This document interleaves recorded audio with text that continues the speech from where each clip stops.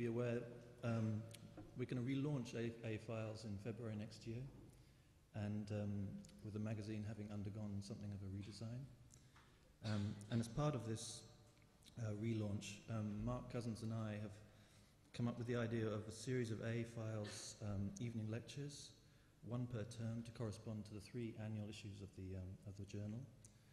And these lectures are designed in part to resurrect the tradition of running an original series of essays within A Files that have been transcribed from lectures presented within the A lecture series. But they're also designed to kind of introduce alternative figures from both on and off the beaten architectural track into the A event series. So next term, in March, Mary Beard, the classic scholar, will be here. And then later in the year, Adam Phillips, the psychotherapist, will also be giving a lecture. But for this first lecture in the series, I'm really pleased to be able to introduce Georges Teyssot. Georges is an architectural historian who worked alongside Manfredo Tafuri at the University of Venice. And then at the School of Architecture at Princeton University, he was director of the PhD program. And he's now professor of architectural history at Laval University in Quebec in Canada. George's writing and academic work typically draws on a wide historical and intellectual array of sources, from the history of science, the history of the landscape garden, literature, technology, philosophy, and aesthetics. Much of this was to be found in the manuscript pages of his book, The Disease of the Domicile, which is one of the great unfinished architectural books of our time, and something that George now describes as a ruin, but it's kind of a ruin like a Joseph Michael Gandhi ruin, in the sense that it kind of memorializes something that never existed.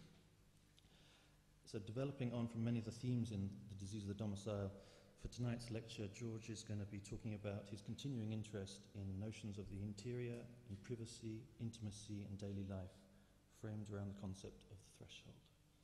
So again, it gives me great pleasure to introduce Georges Teyssot.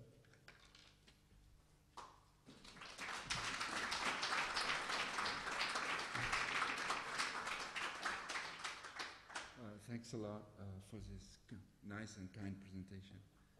And you'll have to bear with my terrible English, of course. That's why I brought a lot of images and PowerPoint presentation and so on. So if the message doesn't go through, at least you can read a few quotes during the presentation. And also, you have to bear with my English, and I think it's an appropriate place to remind that my old friend Robin Middleton, who has been active in this building for so many years, used to say, and would tell his friends, that George speaks many languages, but always with the same accent.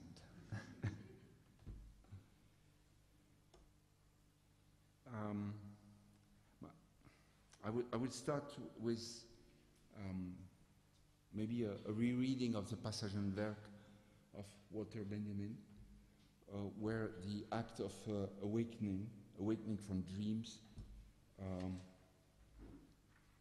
is so as to be as a kind of method to compose, write, and draw history.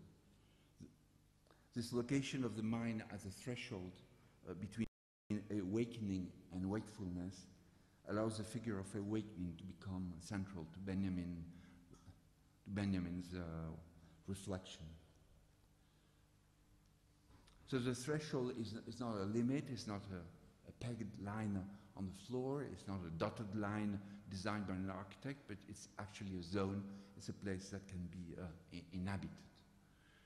That's one of the themes I want to develop today.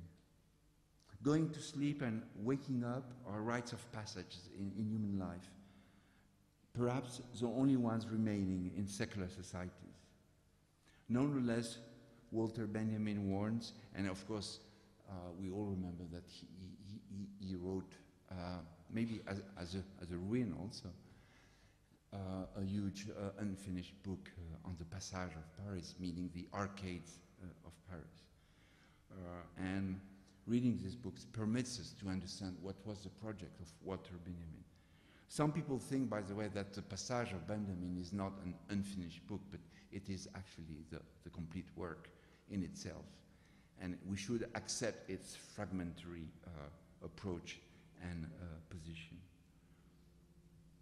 So I will read this quote, which I like, from the Passage, the Passagenwerk of Benjamin. The threshold, die Schwelle, must be sharply differentiated from the border, die Grenze. The threshold is a zone. Change, passage, and ebb and flow are embedded in the word Schwellen, to swell. Etymology can not prevent us from noticing these meanings. On the other hand, it is necessary to acknowledge the immediate tectonic and ceremonial context that has given the words its meaning. So here we have a good definition of threshold as a zone, as a place of existence, a kind of borderline where it is possible to establish oneself. And which is similar also to an awakening. So there is a double signification in the threshold related to space, but also to time. The time of the awakening, of the wakefulness, and the space of the threshold.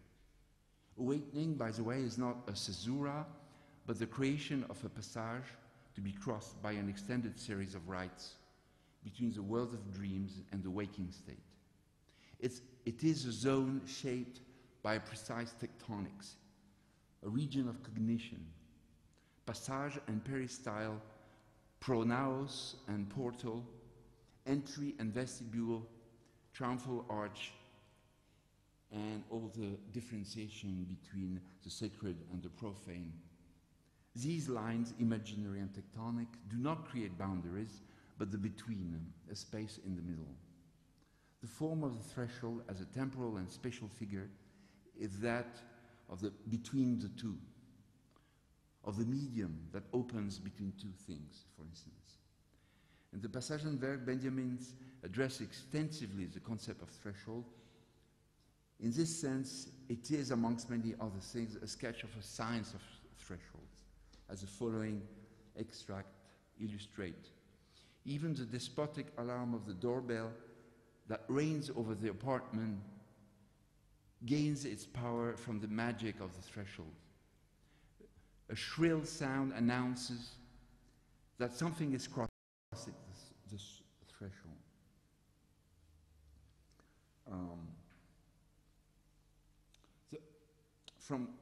From the examples given by Benjamin himself, meaning the Passage, for instance, or the panorama of the 19th century, which is a place of spectacle but completely enclosed by wall, of course, the possibility emerges of a collective interior, an interiority made up of external things, preserved as if in a formless vessel through a process of interiorization. Naturally, for Benjamin, much of what is external to the individual belongs to the collective internal nature. There is a collective nature of things that can be enclosed in an interior. That's what Benjamin is trying to say. And he gives different examples: architecture, fashion, yes, even the weather are, to the interior of the collective, what sensory perception and symptoms of illness or health are to the interior of the individual. In contrast to the psychoanalyst who wants to unmask the figure of dream, Benjaminian hermeneutics sets out to reveal in buildings, in the most apparently utilitarian things, the emergence of everything that ties them to dreams. That is to say, to the irrational, the buried, the diseased, the digested, the uncanny. Such an exploration establishes a correspondence between the world of dreams and that of things. Thus, the 19th century that he focuses on was continued not as a remote or fixed historical period, like an historian would study, for instance, but as a spatio-temporal region, a vast intermediary zone where the aesthetic and the social have not yet assumed distinct forms. To demonstrate this, he offers a topography of the intermediate zones. And you have another quote here. The dream house, das Traumhaus of the collective, arcades, winter gardens, panoramas, factories, wax museums, casinos, railroad station. Of course, all those buildings, constructed in metal and glass, are large spaces that create vast interiors for the collective, so huge that they do not have exteriors as such. They are all interior, glazed arcade, glass house, panoramas, museums, casinos, factories, and railway stations. These spaces of transition are the containers of the crowd. They enclose the collective dream. Paradoxically, the public space of the collective appear as interiors. These are a particular type of interior. Threshold spaces where the interior and exterior meet, where public and private literally find their common ground.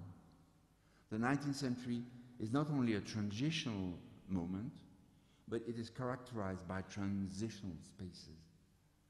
The public space becomes therefore a threshold, a space that holds together and contains the flow of the crowd.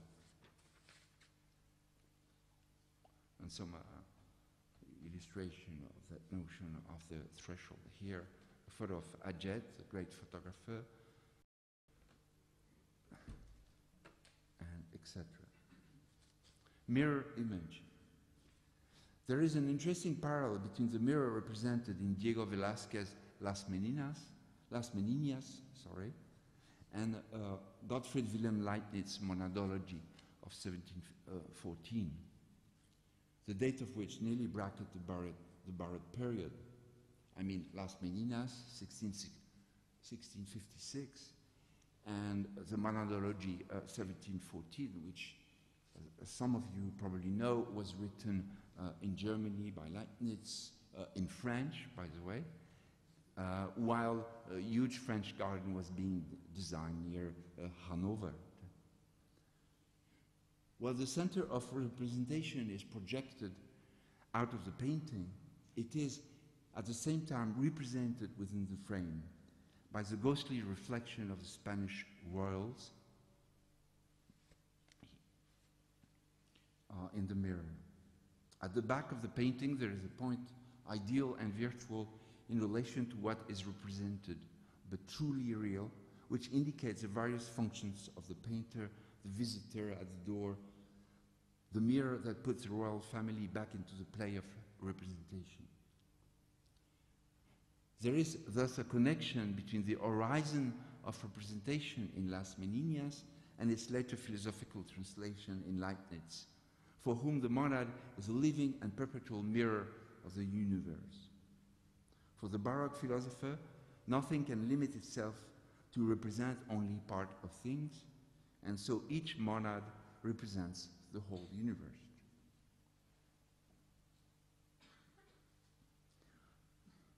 It was André Gide, for instance, at the end of the 19th century, who introduced the notion of, in French, of mise en abîme, borrowing from French heraldic knowledge, a technical name referring to a minor shield in the central part of another shield. Gide, in fact, shifted the definition, thinking more precisely of a rare case where the same shield was repeated in miniature in the center. The term was coined to describe a literary effect, like the play within a play, and therefore any aspect enclosed within a work that shows a similarity with the work that contains it. Hence the vertiginous effect of the mise en abîme.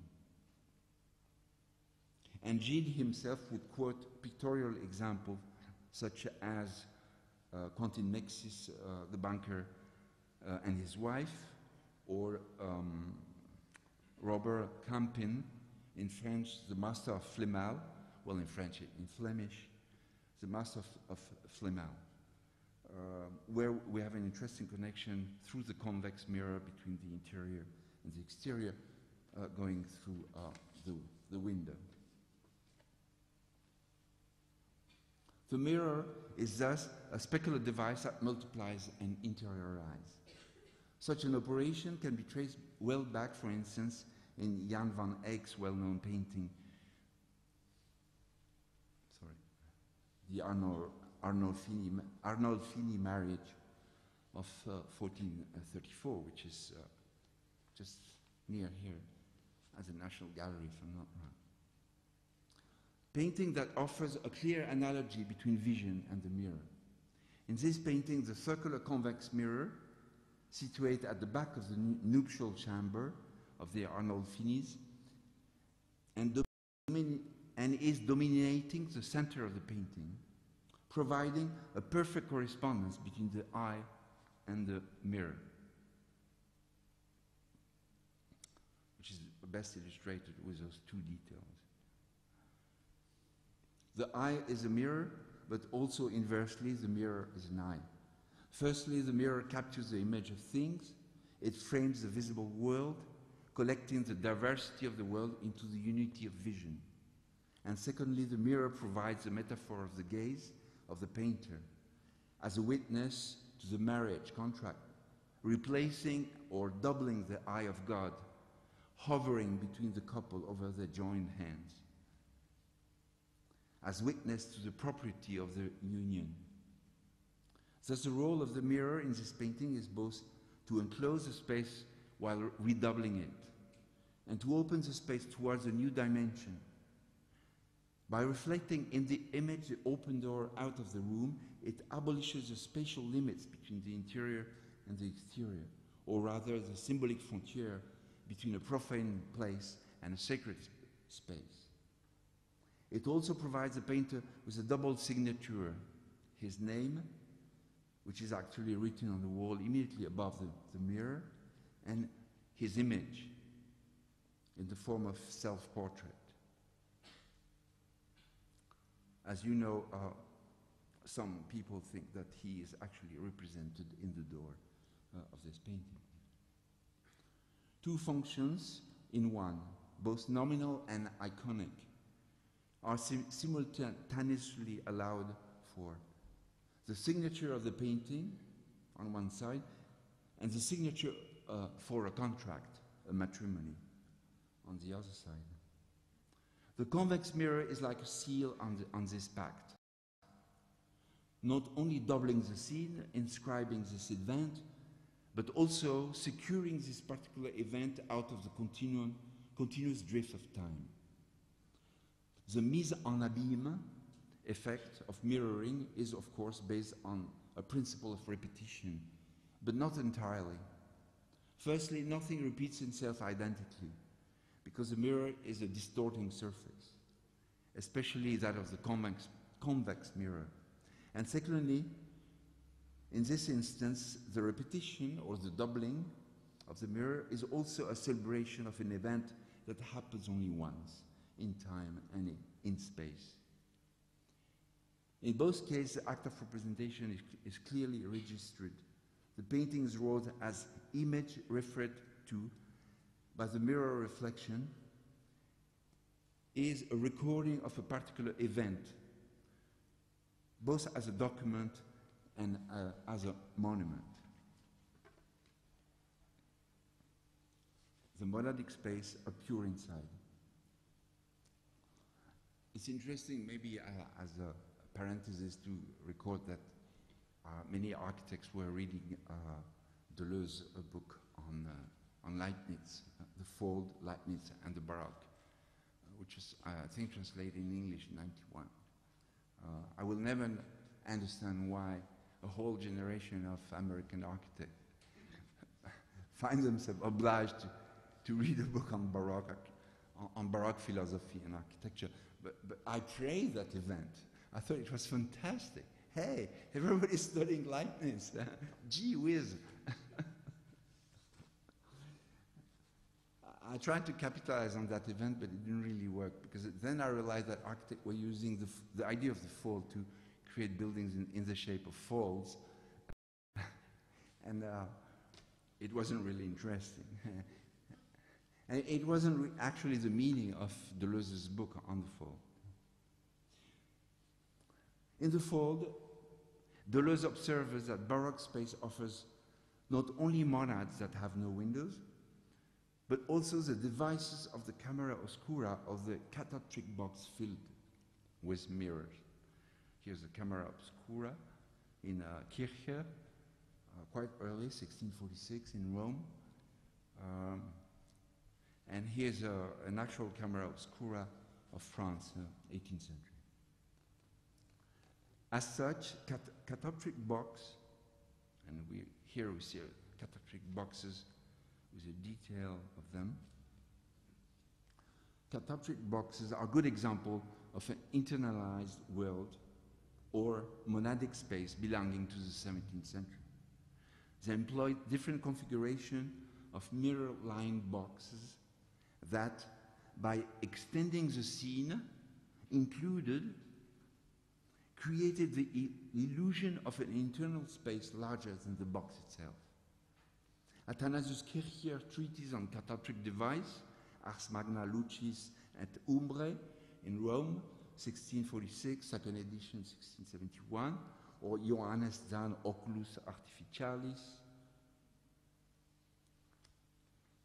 Johannes Zahn from Erfurt, if I'm not wrong, Oculus Artificialis Teledioptricus, published in Würzburg, 1685, describe in detail various types of reflective machines, either using compartments composed of two mirrors at 60 or 90 degrees angles that repeated the figures in front of them. As you know, the smaller the angle, the more repetitions. Or a box line with mirrors that extended a modeled scene in all directions. I actually like very much this one. Yeah, there is a mouse here. Yeah. There is a crank actually here. So just imagine that you could turn the scene by cranking the machine. I call it really a multimedia piece of machinery of the 17th century.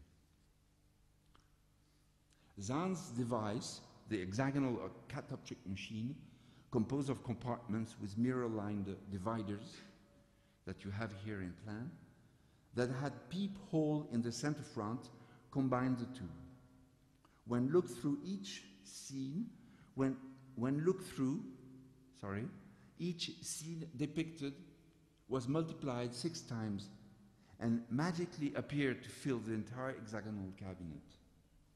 The various scenes contained in this box were largely consisted either of gardens, architectural compositions, microcosmic landscape, magically disposed as if taken out of the drawers of a cabinet of curiosity or a Wunderkammer.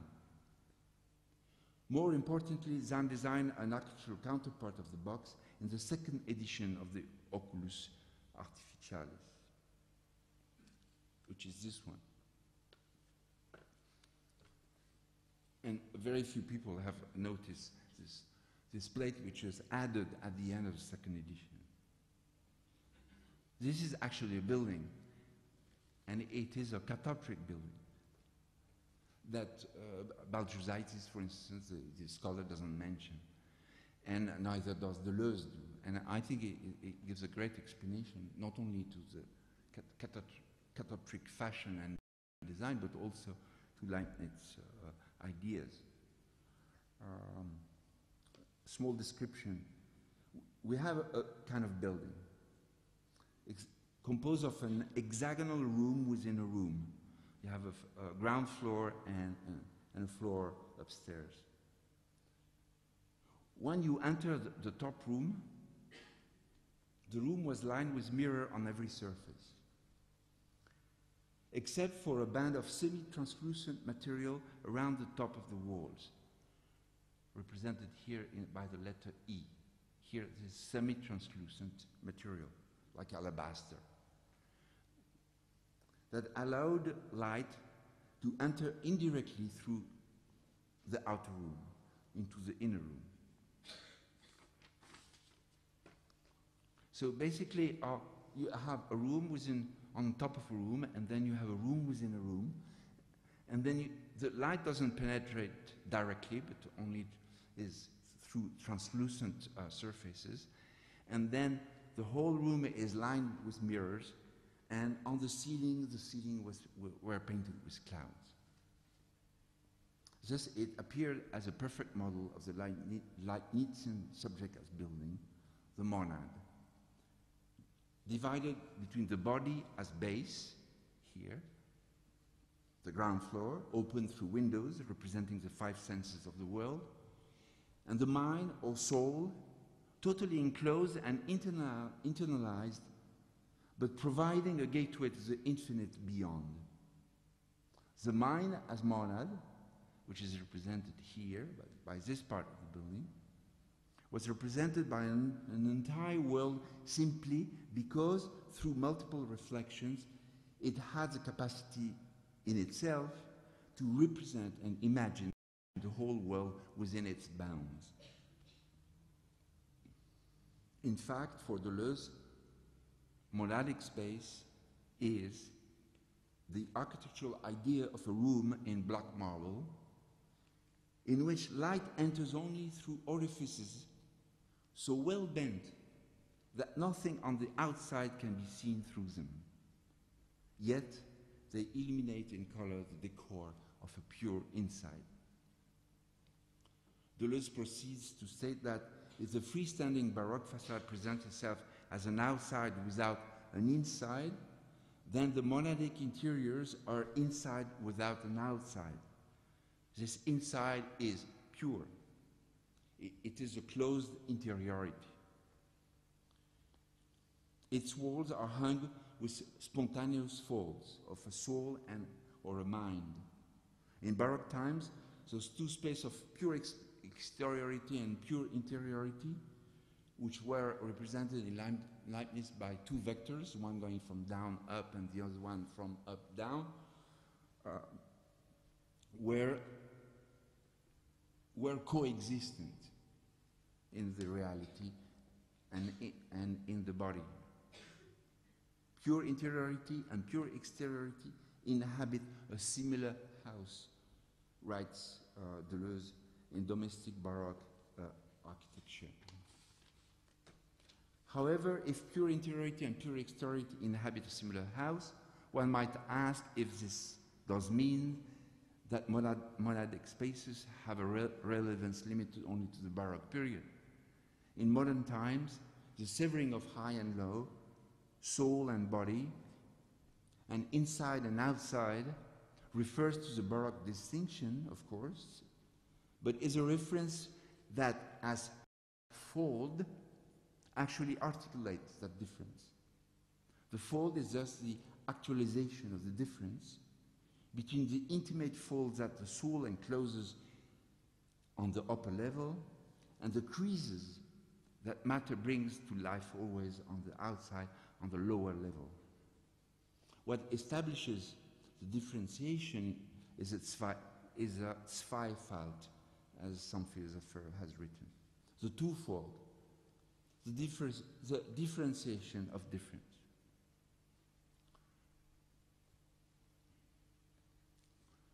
Another device which seemed to offer an interesting paradigm of the notion of threshold, of course, could be the window. To say it very briefly, I've always noticed that there were two kinds of representation in architectural treatises. On one side, you had the window that belonged to the order of architecture, Doric, Ionic, Corinthian, etc., like here in this plate of Neuforge. And at the same time, you could find in different sort of books a representation of the windows seen from the interior.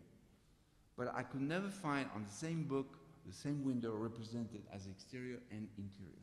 It's like if we were in two different worlds. From a purely historical point of view, we are actually in two different worlds because there were two different corporations working. The builders were doing the actual windows on the exterior, and a whole set of carpenters, cabinet makers, upholsterers, ceiling painters, mirror installers, curtain makers, etc., were working on the interior. So one could say, even from the point of view of production, we had a differentiation. Here we have one of the many representations of an interior in the famous book of Mariette.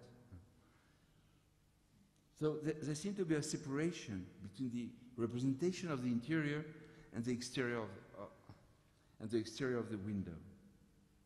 Viewed from the outside, the window is part of the classical architecture that belongs to the orders, and on which you have treaties like Blondel in France or Chambers in England. And then you have like carpet makers, upholsterers. I'm going to do your drawings. I'm going to do, I'm going to do your curtains. I'm going to organize your interior. So I want to insist on this interesting opposition, maybe by adding also a few mirrors, since we were speaking of mirrors, like the mirrors in the ceiling of the castle of Hetlo in Holland at the end of 17th century, some mirrors in Ludwigsburg in the beginning of 18th century, or a Spiegel cabinet at the Favorite in Württemberg, still from the 18th century, or fragments of mirrors here, one of my preferred, in the Eremitage in Bayreuth in 1750, more or less. As if the notion of fragment had entered, and one was able already at that day to represent the fragmented, the fragment itself as a concept and as an image at the same time.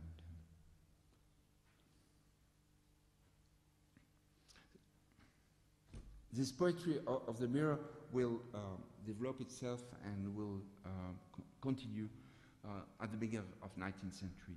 If one takes the Romantic period in Germany, one will find an exaltation of the mirror, but maybe in a very different way, which is not anymore the Baroque interior, but something that reflects the interior while it forbids the overlooking into the outside.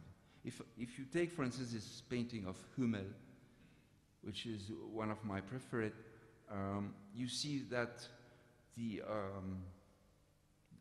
color of the windows and the three mirrors, 1, 2, and 3, and 2 windows, are more or less the same. They have the same weight, the same color. You could even say that the windows look at mirrors and the mirrors look like windows. They have an equivalent effect on the picture. There is even a more abstract effect which is introduced by the absence of the painter, which is not represented in the axis as it should be. So here, contrary to Las Meninas of Velázquez, the painter is not represented, and its absence maybe is part of that interesting Romantic period in Germany. The outside is there, but it's not actually inside the house. It's an interior populated by ladies, and of course one could develop also another kind of discourse about feminine interiors, the role of women in society, etc., etc., which will be totally appropriate in that case. I don't want to go too far in that analysis. Probably also there is something related to melancholy, something related to boredom also, that would be an interesting point to develop. After all, Adorno did develop a whole thesis on Kierkegaard's interior, speaking of the relation between mirrors and sadness, Spiegel und traurig, and that would be the visual part of an analysis of the interior during the 19th century. But this is a romantic interior. During the period of the Biedermeier, it has nothing to do with a metropolitan environment. In a metropolitan environment, it is as if the facade opens up to the exterior. For Benjamin, the 19th century apartment is considered as a line casing for its inhabitant, such as a compass casing or a shell. This is a very famous quote from Benjamin.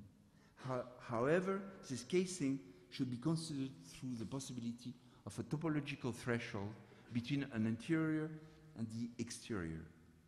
True, it appears to be a pure protecting intérieur in French, which is the word that now Walter Benjamin uses, while on the other hand, this interior is displayed and thus projected toward the exterior, like goods in a shop's glass window or a collector's artifacts in a museum. What used to be the bourgeois interiority, quiet and secure, the intimate Gemütlichkeit in Romantic Germany, now becomes an exterior, is reversed into an exterior. The interior steps outside.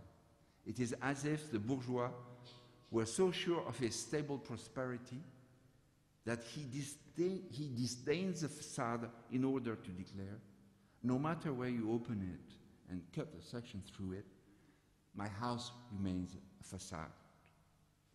And Walter Benjamin here is actually telling you and telling us that you don't have to wait for the introduction of new technology like glass and metal to obtain transparency. Transparency exists as a need and as a reality before the technology itself, because the house is already open to every gaze, to every analysis, and it was open even before, because there is an 18th century novel, which in French called Le Diable Boiteux, which is a story of a devil that is able to pry on people. He's a nosy parker. He goes through different apartments, looks what happens in different beds. Shouldn't be there. The devil shouldn't be looking, etc., etc. Actually, the French novel Le Sage is a copy of a Spanish novel of the 17th century. By a guy named, Guevara, yes. Strange name, but never mind. Vélez de Guevara. And what happened in the 17th century novel is completely different. The 17th century novel in Spain is a slight polemic against the power of the Inquisition in space. So it is an anti-religious pamphlet against the power of the church to look into the house of people. So it has a meaning in the 17th century, Spanish 17th century, that it doesn't have in the 18th century French context. In France, it becomes a petit cochon. It becomes a little perverse novel that, I'm going to look in the beds of those lovers. So there is a change of meaning.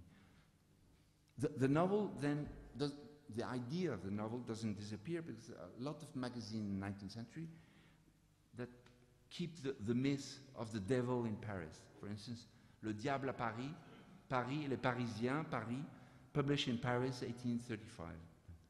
And you have a devil. You see here his horns. He's looking at the map of Paris while stepping on the Seine, and he is carrying, a magic lantern, which was the great device of the period. The catoptric box was a device of the 17th century. The magic lantern was the great toy and device of the 18th and 19th century. It is a device that permits to look into reality, that permits to create dreams and dreamy visions, associating reality and dream. But let us come back to this idea of the facade as an interior. The facade now is exposed in many sections during the 19th. Here you see one of this one on the left is from 1845, another one from 84, two others from 83, etc. It is not a building with glass, but it is a building which opens itself completely to the gaze of everybody. So the very notion of transparency has taken over. Now the bourgeoisie is proud of itself. Even a very ugly insect, when he looks at himself in a mirror, finds himself beautiful, like in Granville's caricature. The boulevards now are built. Here we have Haussmannian Boulevard in Paris, actually Boulevard de l'Opéra, near the Opera of Paris. And the post-impressionist painter, or impressionist painter, Caillebotte, would represent those interiors that slightly open onto those boulevards. So slightly opens this, illustrates this opening onto the public life. My facade, my interior is a facade, and it is a facade on a boulevard. The romantic mood, I would say, is not there anymore. So we are again in nomadic spaces. As Benjamin says, the true has no windows. The true never looks out of the universe. What finds itself in the windowless house is what is true. All those is a repetition of the motif of the monadic interior space. And we have here this double movement, I repeat, the great interiors of the collective, which are interiors, and the interiority of the intimate that opens as a facade. This is another example of a closed environment, the Bradbury Building in Los Angeles.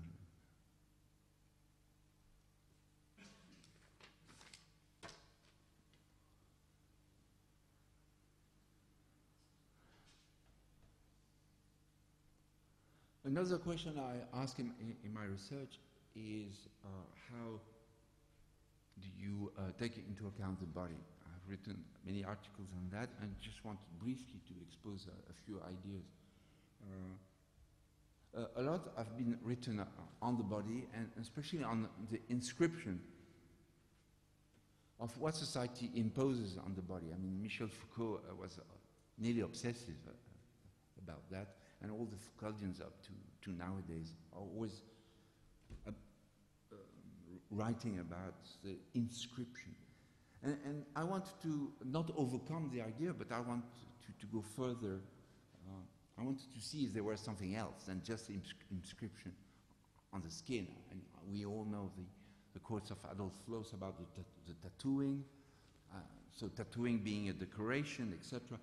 I just wanted to understand if there were more into that. Because after all, if you refrain yourself or you limit yourself to a theory of inscription, you are going to remain always with your theory of traces. And as soon as you are into traces, you are into archetypes, you are types and archetypes, you are into memory, an eraser of memory, of course, and you are into habits, because habits can inscribe themselves in places, as we well know. I wanted to ask the urgent question of the body. What happened with the body? Is it only a question of inscription? Maybe the word script was disturbing me in the idea of inscription. So, what is a body? Is this body inhabited? I was asking myself. How do body and brain, this is what science today is doing, how body and brain interact with the world, etc., and so on. And maybe a few ways to approach the idea was on one side orthopedics, and the other side a theory of prosthetics. And I've been writing a few articles on that. I've always been fascinated by this British piece of furniture. Was built, am I wrong, 2 years before Waterloo or 1 year before Waterloo? 2, thanks. Oops. As if the British were preparing Waterloo. Like the return of the great victorious army. You know, the Lord is going to be able to sit. He was wounded at this battle, but then we're going to use a crank and help him sit on this sofa for invalids. And by extension, I want to not so much find inscription, but the real connection, the deep connection between a body and the environment. And the question is, how does it work? Is it purely mechanical? Is it about an impaired body, an impaired person, a non-hearing person, or a non-walking person? Just by parenthesis, coxalgie was a disease that was created in France because they were wrapping the babies too tight for many years. So the babies were, crippled by this fashion. The first to protest against this fashion were the British. So. Bed for sick, medical chairs. I like very much, of course, this shower with pedal, which shows that multitasking was already something that was happening in the 19th century. And useful, because while you pedal, you do exercise, but you also actioning and having the water coming up and showering you and refreshing you. Now, I won't do any more commentaries or interpretation. God forbid.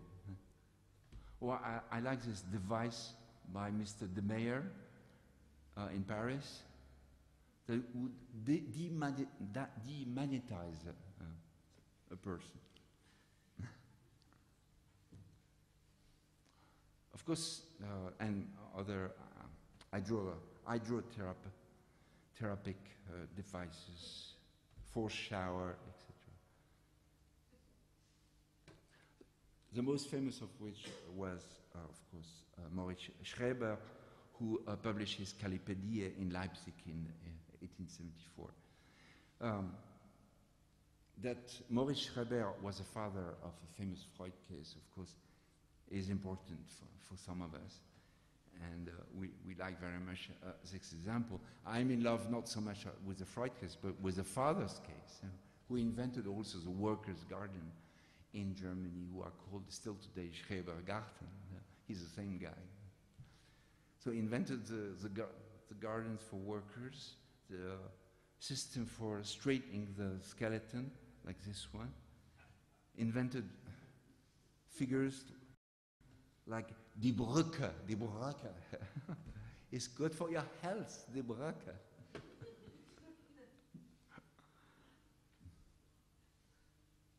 Orthopedic therapies, however, underwent a significant transformation during the later half of the 19th century. A transformation described as support tool inversion.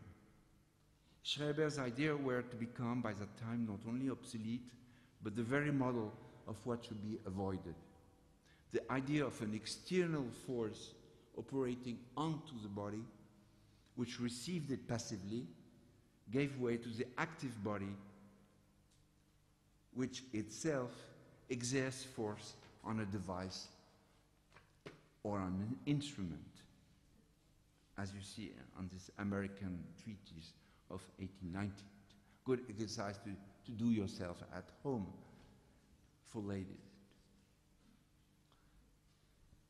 And today, we all know those treatises about gymnastic, bodybuilding, improvement of the health, and somebody has said that part of modernist architecture is an architecture for gymnastics and bodybuilding, as this suspended garden of Le Corbusier shows.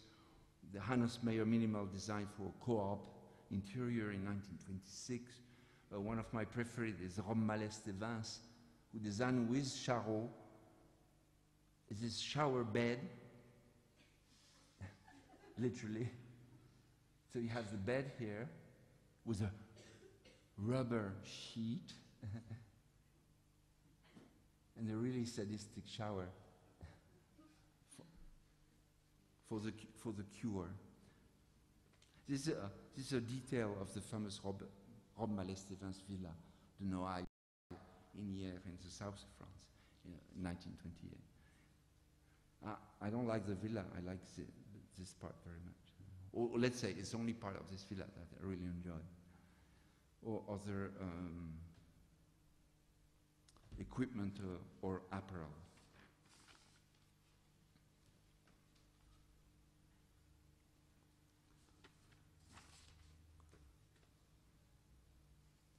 Doors and windows or any other thresholds might be thought as markers of boundaries, as well as devices that permit the bridging of space towards the exterior.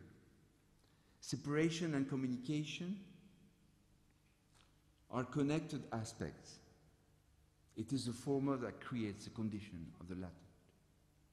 And this introduces us, and probably this image introduces us well to maybe the contemporary notion of interface that was developed, that appears in my title, and that was developed, of course, by cybernetics in the 50s. Now, I don't want to do a crash course on cybernetics, so you won't get a crash course on cybernetics. But of course, we are in a world where our body interacts with machines, and the notion of interface is important.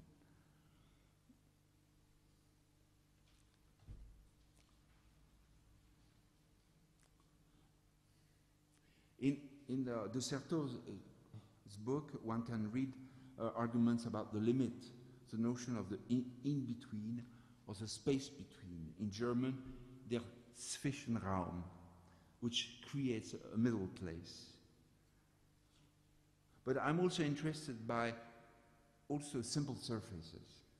Surfaces where it is hard to live, but where you actually have to live.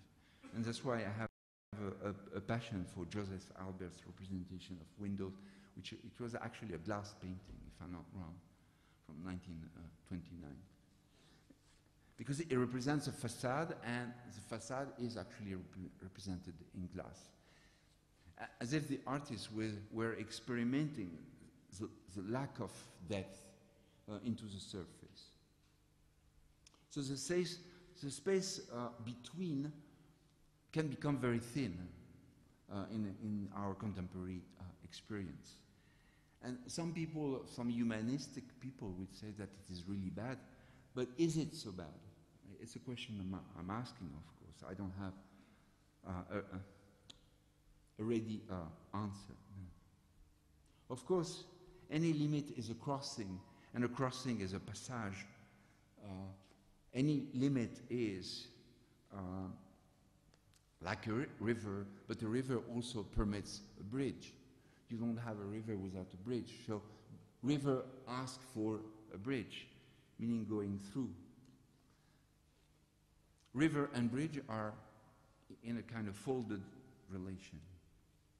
Unfolding their duplicity, walls and fences, doors and windows today the various screens that organize the face and the interface of our mediating with the world can lead to inversions and displacement.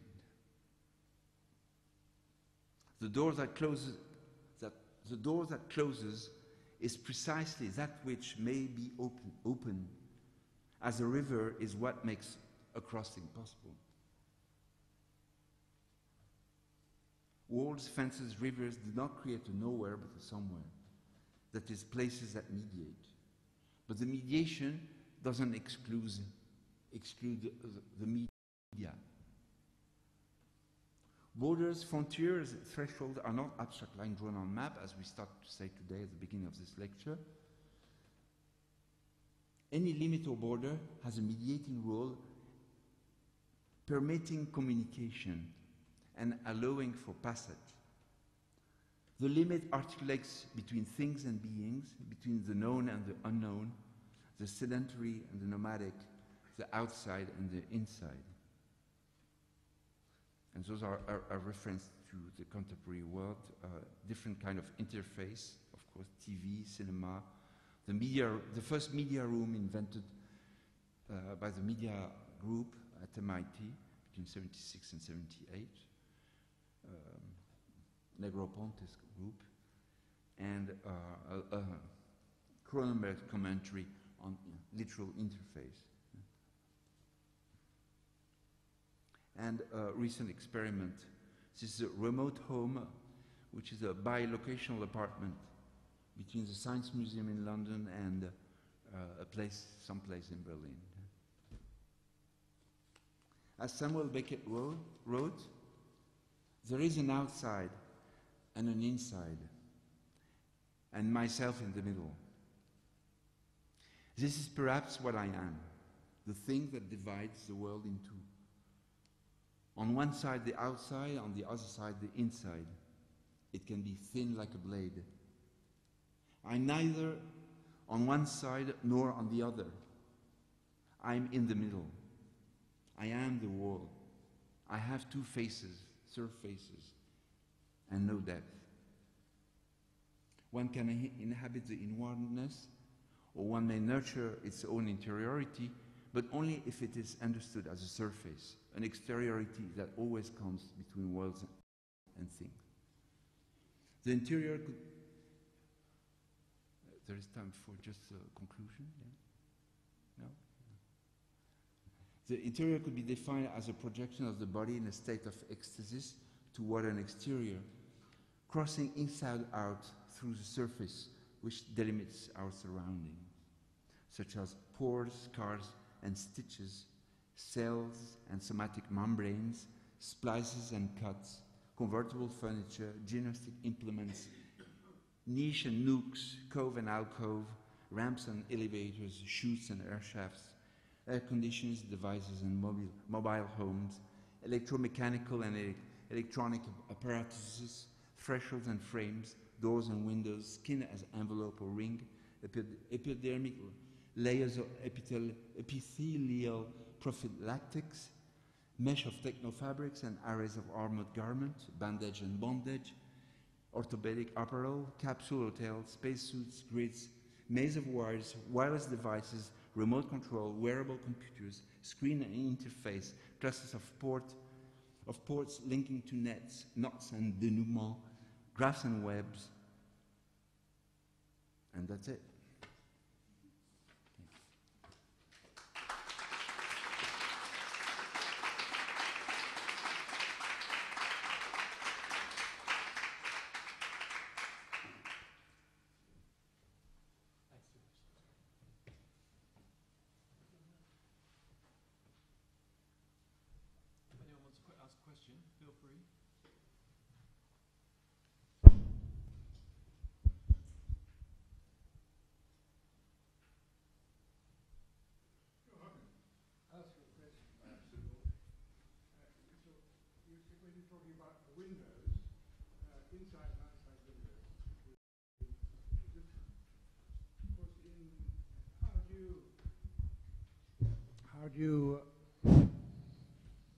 How do you interpret the situation which is the opposite of that, in a lot of classical architecture, especially public architecture, where the trim of the windows on the inside is an imitation of that on the outside.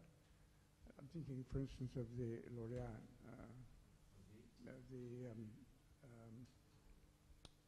Laurentian Library, where the entrance hall is actually an interior facade. It's an external facade which closes the interior space, and it sort of reverses the convex and concave. Do you have any comment to make on that? Seems to be a curious thing somehow. I can comment on the Laurentian library, but certainly if one takes all the studios that were created during the Renaissance, one certainly has an important factor. But, I don't want to call them monadic space because it was before Leibniz. Completely interiorized spaces. After all, I insist very much on Van Eyck. I insist on Van Eyck's painting because it is also a domestic scene. It is a matrimony. I'm not an expert of this painting, but a lot of people are absolutely flabbergasted, actually, by the perspective and the capacity, the geometrical capacity that the painter had at that time. Some people say we don't have already the explanation for how he was able to develop the knowledge to that kind of representation. So here we have a peak at the level of representation from a technical point of view, but it is in an interior. The exterior actually appears very little.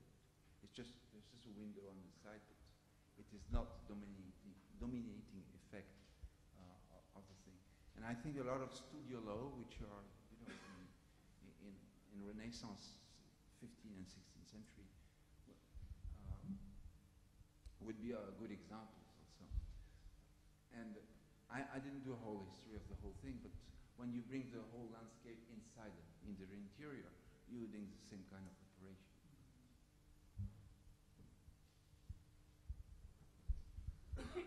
I'm quite struck by that. You seem to begin with an account of a threshold that seemed to be indefinitely thick and deep. The passage itself seems to be nothing but threshold. You enter it, and you keep on going, and you never actually get out to the other side, and then suddenly you are out.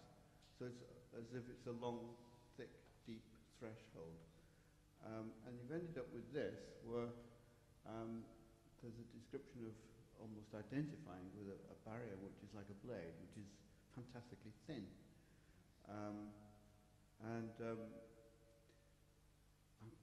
It's an extraordinary sort of transition. It's a sort of topological transition.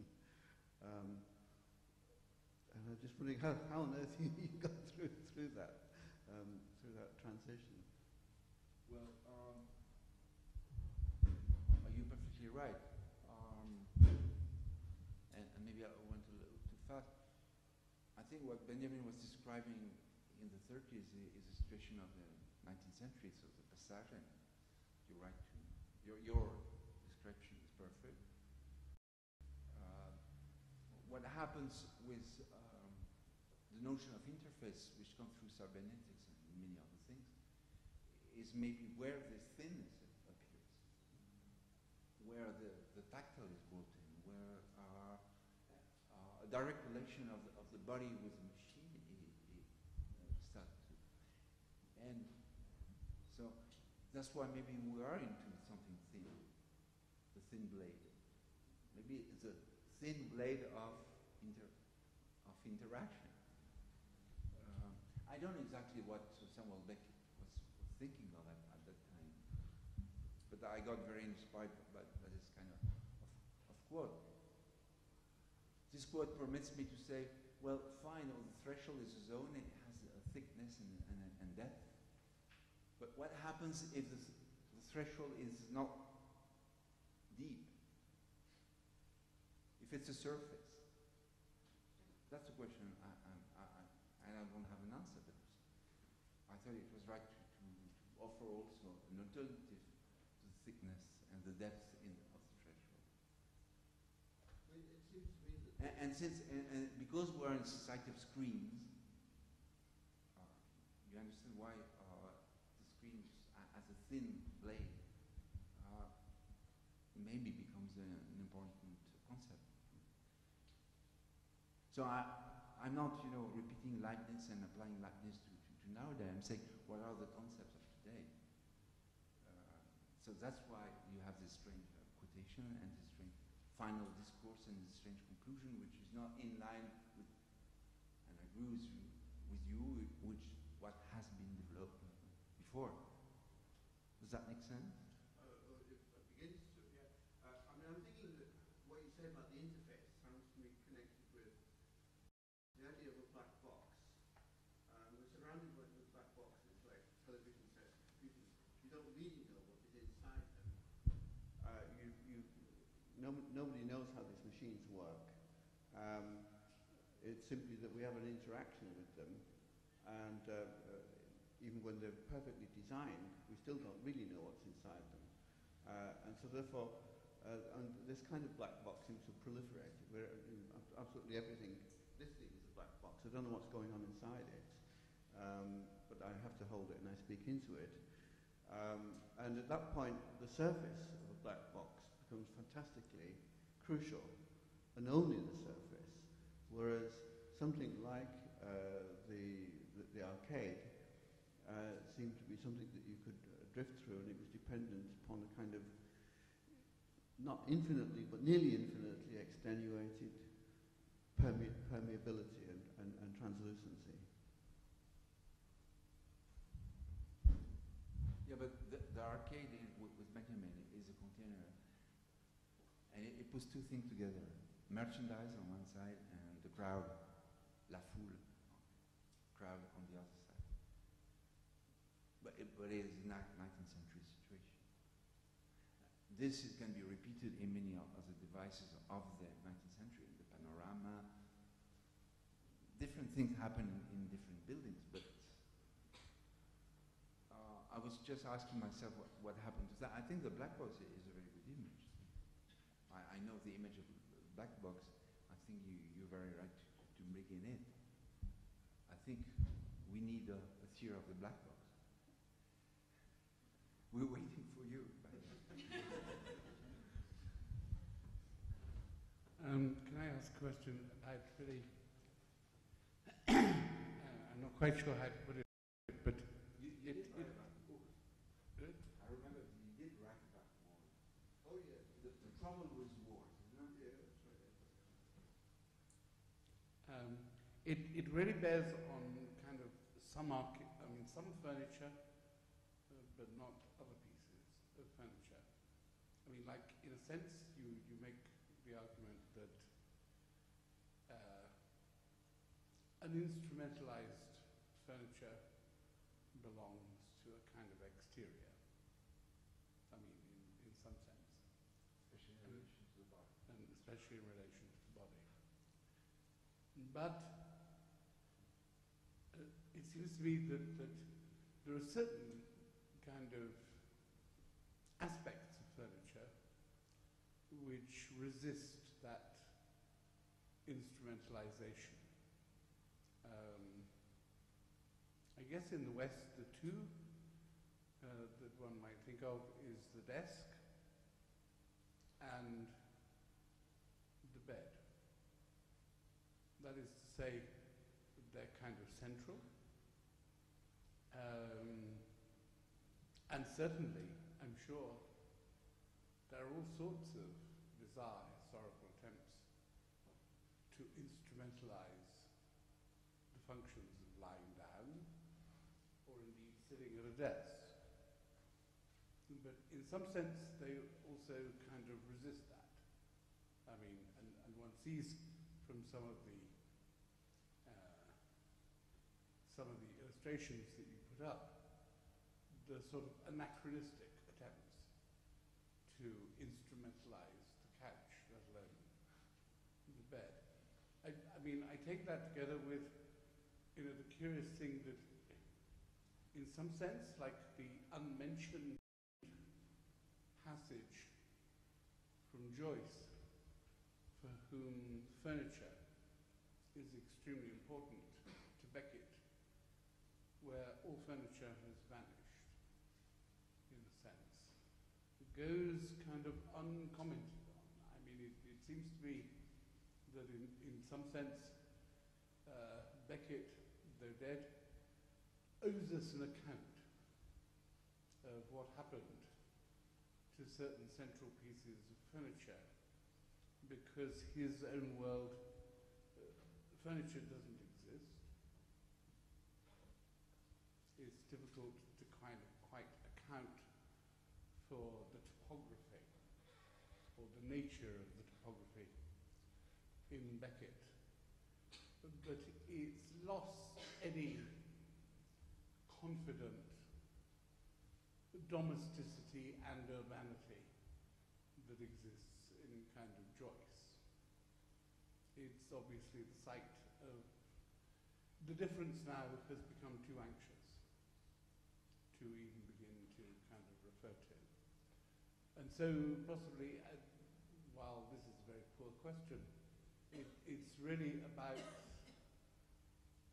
something which perhaps in furniture resists a certain transformation about the bed, perhaps also the desk, which resists that.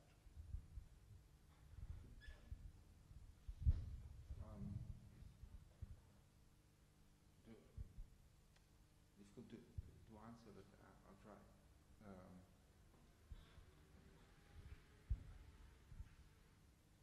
One possibility of answering in relation, for instance, to the bed is to ask oneself in either domestic or non-domestic space, because they're blurred so much, especially today. If there are some dedicated erotic space where we live, which brings to a question like, is it possible to draw an erotology of spaces? There is an erotology of the body that we know. Is there an erotology of spaces? Does that answer partly to your question? So I think I agree with your question.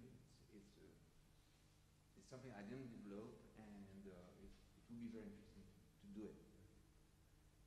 To the second part of your question, which is about the desk, I would say very simply that in Windows you have a desktop which presents the flat screen where you put your stuff.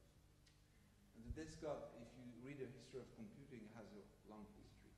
There were whole machines that were invented in the 40s and 50s to simulate the functioning of your desk or the manager's desk, not maybe yours or mine, but the manager's desk, meaning my appointments, my calendar. So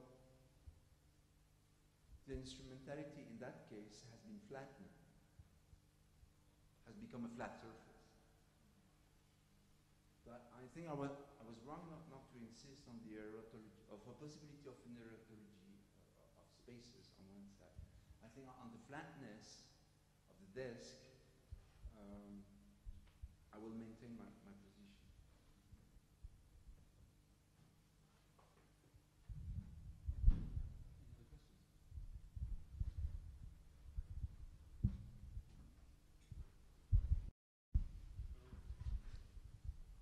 Is a kind of question related to the concept that you were developing, and basically it's about the space itself.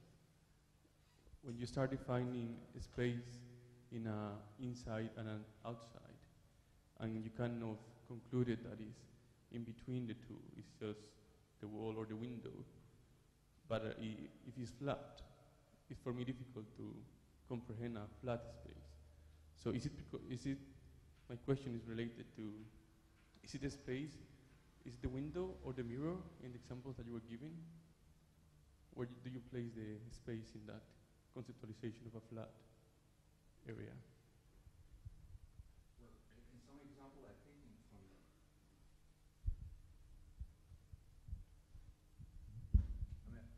have not always been flat. Here they're not really flat. They do have some depth.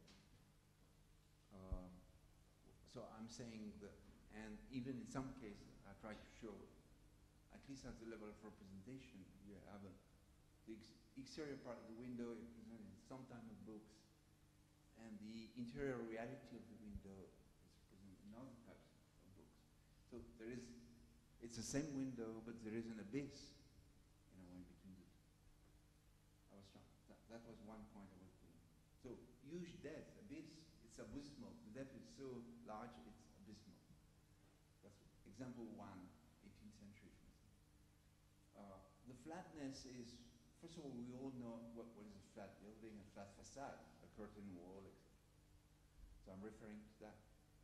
You just walk around here and it's full of them. I usually don't look anymore at the 18th century architecture of Great Britain. I look over at the flat surface of London because I'm perverse completely. Crazy. But a lot of people have been looking at the flatness. I mean, one of the great people who wrote about the flatness of glass is Rainer Banham. He was fascinated with himself. Because the flatness of glass has destroyed so many things in terms of experience, in terms of that you could say very easily, oh, it's bad, oh, it's really a wrong thing to do. But then maybe you start to develop a discourse about maybe we are living in surfaces. Today, I'm thinking of two. And when I say today, in the last 20 or 30 years, I speak as an historian, so for me 30 years is a second. Maybe we are living actually in surfaces, and maybe it's not too bad to live in surfaces. There are some advantages to live in surfaces. That's what I'm trying to do here. And speaking of interface, my preferred is the American. My preferred interface is the American. How you say push button, le bouton, in a lift, in an elevator, which is to close the door. It is never connected to any wiring. It is just there to reassure you. It gives you something to do while you're waiting for the door to close themselves. And they will decide when they want, in their own timing. But you're given a button just to act on something.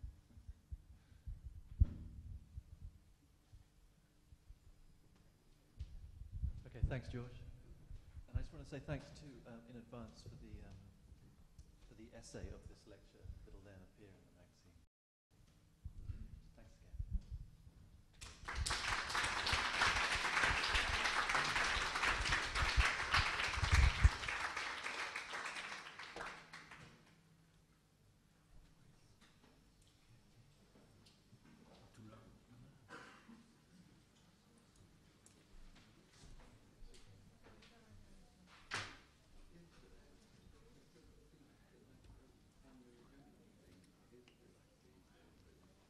In the sense that it kind of memorializes something that never existed.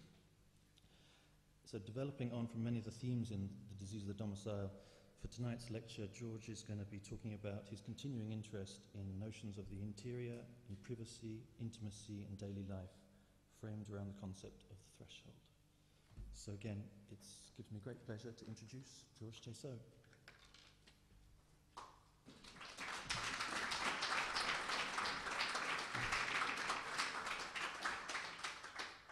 Thanks a lot for this nice and kind presentation.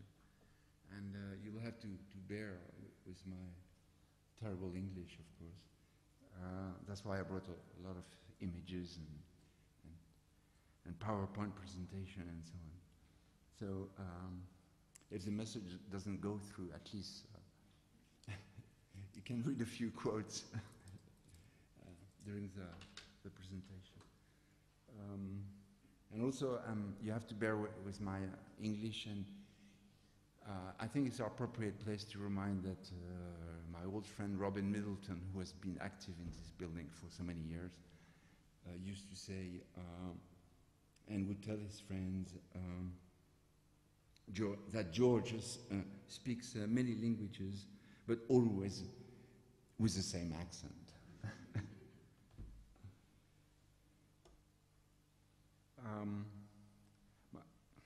I would start with maybe a rereading of the Passage and Werk of Walter Benjamin, where the act of awakening from dreams, is so as to be as a kind of method to compose, write, and draw history.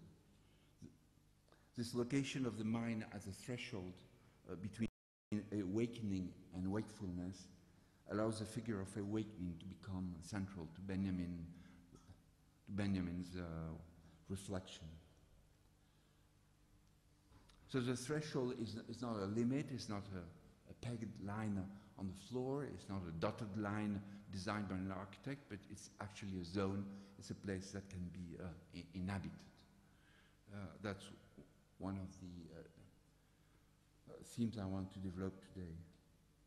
Going to sleep and waking up are rites of passage in human life, perhaps the only ones remaining in secular societies. Nonetheless, Walter Benjamin warns, and of course we all remember that he wrote, maybe as a ruin also, a huge unfinished book on the Passage of Paris, meaning the arcades of Paris. And reading these books permits us to understand what was the project of Walter Benjamin.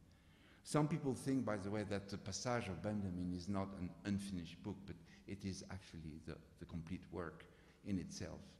And we should accept its fragmentary approach and position. So I will read this quote, which I like, from the Passage and Werk of Benjamin. The threshold, die Schwelle, must be sharply differentiated from the border, die Grenze. The threshold is a zone. Change, passage, and ebb and flow are embedded in the word Schwellen, to swell. Etymology can not prevent us from noticing these meanings. On the other hand, it is necessary to acknowledge the immediate tectonic and ceremonial context that has given the words its meaning. So here we have a good definition of threshold as a zone, as a place of existence, a kind of borderline where it is possible to establish oneself. And which is similar also to an awakening. So there is a double signification in the threshold related to space, but also to time. The time of the awakening, of the wakefulness, and the space of the threshold.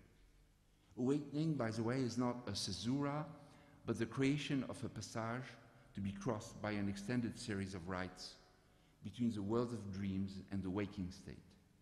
It is a zone shaped by precise tectonics, a region of cognition, passage and peristyle, pronaos and portal, entry and vestibule, triumphal arch, and all the differentiation between the sacred and the profane.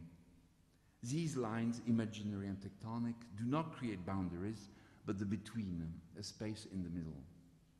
The form of the threshold as a temporal and spatial figure is that of the between the two, of the medium that opens between two things, for instance. In the Passage and Werk, Benjamin's address extensively the concept of threshold. In this sense, it is, amongst many other things, a sketch of a science of thresholds, as the following extract illustrate. Even the despotic alarm of the doorbell that reigns over the apartment gains its power from the magic of the threshold. A shrill sound announces that something is crossing this threshold.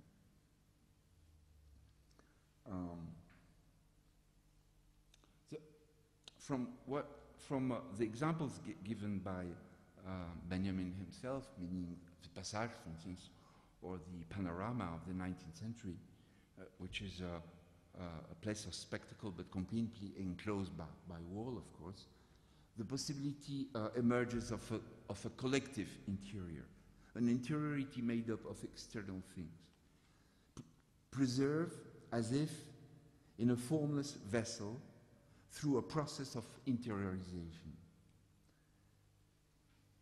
Naturally, for Benjamin, much of what is external to the individual belongs to the collective internal nature. There is a collective nature of things that can be enclosed in an interior. That's what Benjamin is trying to say. And he gives different examples: architecture, fashion, yes, even the weather are, to the interior of the collective, what sensory perception and symptoms of illness or health are to the interior of the individual. In contrast to the psychoanalyst who wants to unmask the figure of dream, Benjaminian hermeneutics sets out to reveal in buildings, in the most apparently utilitarian things, the emergence of everything that ties them to dreams. That is to say, to the irrational, the buried, the diseased, the digested, the uncanny.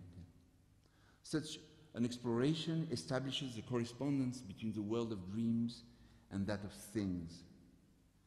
Thus, the 19th century that he focuses on was continued not as a remote or fixed historical period, like an historian would study, for instance, but as a spatio-temporal region, a vast intermediary zone where the aesthetic and the social have not yet assumed distinct forms.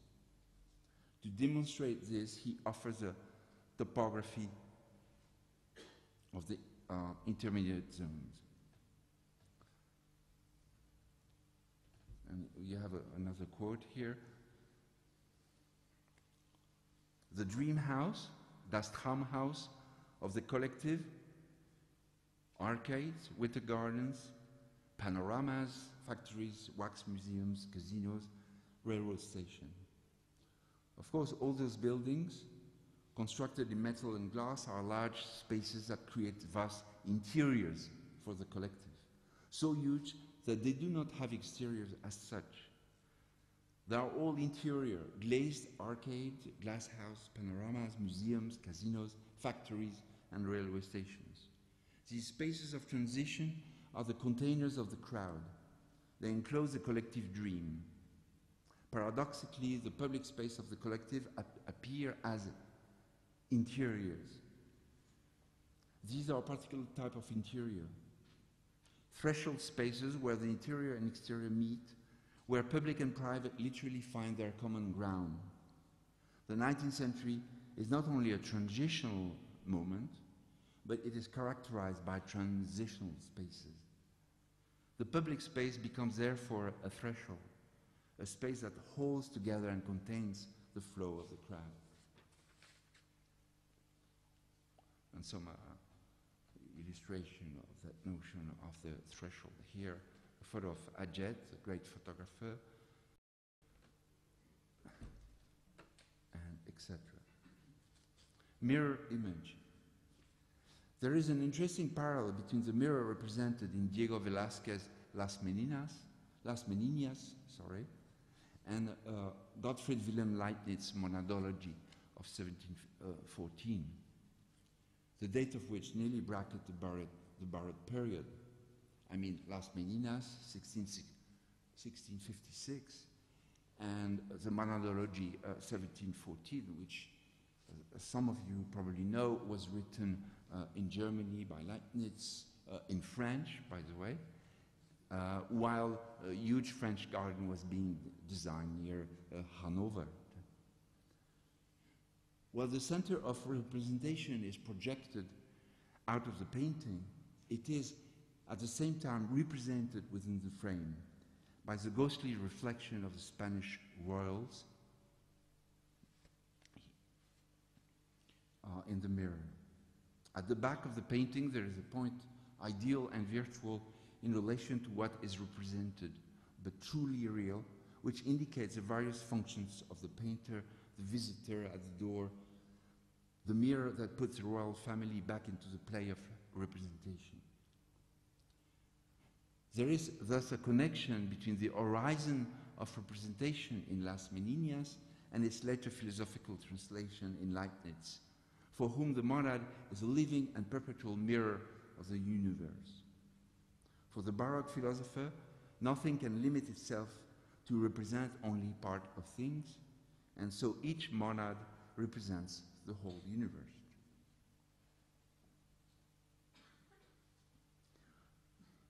It was André Gide, for instance, at the end of the 19th century, who introduced the notion of, in French, of mise en abîme, borrowing from French heraldic knowledge, a technical name referring to a minor shield in the central part of another shield. Gide, in fact, shifted the definition, thinking more precisely of a rare case where the same shield was repeated in miniature in the center. The term was coined to describe a literary effect, like the play within a play, and therefore any aspect enclosed within a work that shows a similarity with the work that contains it. Hence the vertiginous effect of the mise en abîme. And Gide himself would quote pictorial examples such as Quentin Mexis, the banker, and his wife, or Robert Campin, in French, the master of Flemal, well, in French, in Flemish, the master of Flemal, where we have an interesting connection through the convex mirror between the interior and the exterior, going through the window. The mirror is thus a specular device that multiplies and interiorizes. Such an operation can be traced well back, for instance, in Jan van Eyck's well-known painting, the Arnolfini marriage of 1434, which is just near here as a National Gallery, if I'm not wrong. Painting that offers a clear analogy between vision and the mirror. In this painting, the circular convex mirror, situated at the back of the nuptial chamber of the Arnolfinis, and is dominating the center of the painting, providing a perfect correspondence between the eye and the mirror, which is best illustrated with those two details. The eye is a mirror, but also inversely, the mirror is an eye. Firstly, the mirror captures the image of things. It frames the visible world, collecting the diversity of the world into the unity of vision. And secondly, the mirror provides the metaphor of the gaze of the painter as a witness to the marriage contract, replacing or doubling the eye of God, hovering between the couple over their joined hands, as witness to the property of the union. Thus, the role of the mirror in this painting is both to enclose the space while redoubling it, and to open the space towards a new dimension. By reflecting in the image the open door out of the room, it abolishes the spatial limits between the interior and the exterior, or rather the symbolic frontier between a profane place and a sacred space. It also provides the painter with a double signature, his name, which is actually written on the wall immediately above the mirror, and his image in the form of self-portrait. As you know, some people think that he is actually represented in the door of this painting. Two functions in one, both nominal and iconic, are simultaneously allowed for. The signature of the painting on one side, and the signature for a contract, a matrimony, on the other side. The convex mirror is like a seal on this pact, not only doubling the scene, inscribing this event, but also securing this particular event out of the continuous drift of time. The mise en abîme effect of mirroring is, of course, based on a principle of repetition, but not entirely. Firstly, nothing repeats itself identically, because the mirror is a distorting surface, especially that of the convex mirror. And secondly, in this instance, the repetition or the doubling of the mirror is also a celebration of an event that happens only once in time and in space. In both cases, the act of representation is clearly registered. The painting is wrought as image referred to by the mirror reflection is a recording of a particular event, both as a document and as a monument. The monadic space, a pure inside. It's interesting, maybe as a parenthesis, to record that many architects were reading Deleuze's book on Leibniz, the Fold, Leibniz, and the Baroque, which is, I think, translated in English in '91. I will never understand why a whole generation of American architects find themselves obliged to read a book on Baroque philosophy and architecture. But I praised that event. I thought it was fantastic. Hey, everybody's studying Leibniz. Gee whiz. I tried to capitalize on that event, but it didn't really work, because then I realized that architects were using the idea of the fold to create buildings in the shape of folds. And it wasn't really interesting. And it wasn't actually the meaning of Deleuze's book on the fold. In the fold, Deleuze observes that Baroque space offers not only monads that have no windows, but also the devices of the camera oscura of the catoptric box filled with mirrors. Here's the camera oscura in Kirche, quite early, 1646 in Rome. And here's an actual camera oscura of France, 18th century. As such, catoptric box, and here we see catoptric boxes with a detail of them. Catoptric boxes are a good example of an internalized world or monadic space belonging to the 17th century. They employ different configuration of mirror-lined boxes that, by extending the scene, created the illusion of an internal space larger than the box itself. Athanasius Kircher's treatise on catoptric device, Ars Magna Lucis et Umbrae, in Rome, 1646, second edition, 1671, or Johannes Zahn Oculus Artificialis. Johannes Zahn from Erfurt, if I'm not wrong, Oculus Artificialis Teledioptricus, published in Würzburg, 1685, describe in detail various types of reflective machines, either using compartments composed of two mirrors at 60 or 90 degrees angles that repeated the figures in front of them. As you know, the smaller the angle, the more repetitions. Or a box line with mirrors that extended a modeled scene in all directions. I actually like very much this one. Yeah, there is a mouse here. Yeah. There is a crank actually here. So just imagine that you could turn the scene by cranking the machine. I call it really a multimedia piece of machinery of the 17th century. Zahn's device, the hexagonal or catoptric machine, composed of compartments with mirror-lined dividers that you have here in plan, that had peephole in the center front, combined the two. When looked through each scene, each scene depicted was multiplied 6 times and magically appeared to fill the entire hexagonal cabinet. The various scenes contained in this box were largely consisted either of gardens, architectural compositions, microcosmic landscape, magically disposed as if taken out of the drawers of a cabinet of curiosity or a Wunderkammer. More importantly, Zahn designed an architectural counterpart of the box in the second edition of the Oculus Artificialis,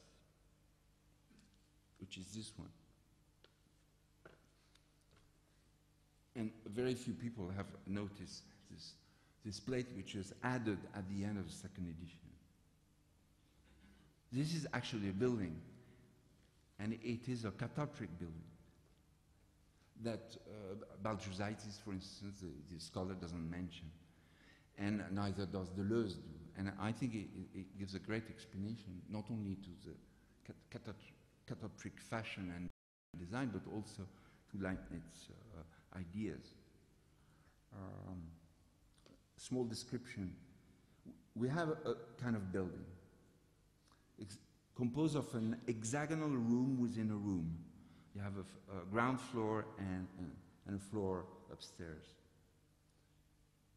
When you enter the top room, the room was lined with mirror on every surface, except for a band of semi-translucent material around the top of the walls, represented here by the letter E. Here, this semi-translucent material, like alabaster, that allowed light to enter indirectly through the outer room into the inner room. So basically, you have a room on top of a room, and then you have a room within a room, and then the light doesn't penetrate directly, but only is through translucent surfaces, and then the whole room is lined with mirrors, and on the ceiling were painted with clouds. Thus, it appeared as a perfect model of the Leibnizian subject as building, the monad, divided between the body as base, here, the ground floor, open through windows representing the 5 senses of the world, and the mind or soul, totally enclosed and internalized, but providing a gateway to the infinite beyond. The mind as monad, which is represented here by this part of the building, was represented by an entire world simply because through multiple reflections it had the capacity in itself to represent and imagine the whole world within its bounds. In fact, for Deleuze, monadic space is the architectural idea of a room in black marble in which light enters only through orifices so well bent that nothing on the outside can be seen through them. Yet they illuminate in color the decor of a pure inside. Deleuze proceeds to state that if the freestanding Baroque facade presents itself as an outside without an inside, then the monadic interiors are inside without an outside. This inside is pure. It is a closed interiority. Its walls are hung with spontaneous folds of a soul or a mind. In Baroque times, those two spaces of pure exteriority and pure interiority, which were represented in Leibniz by 2 vectors, one going from down up and the other one from up down, were coexistent in the reality and in the body. Pure interiority and pure exteriority inhabit a similar house, writes Deleuze in domestic Baroque architecture. However, if pure interiority and pure exteriority inhabit a similar house, one might ask if this does mean that monadic spaces have a relevance limited only to the Baroque period. In modern times, the severing of high and low, soul and body, and inside and outside refers to the Baroque distinction, of course, but is a reference that, as fold, actually articulates that difference. The fold is just the actualization of the difference between the intimate folds that the soul encloses on the upper level and the creases that matter brings to life always on the outside, on the lower level. What establishes the differentiation is a Zweifalt, as some philosopher has written. The twofold, the differentiation of difference.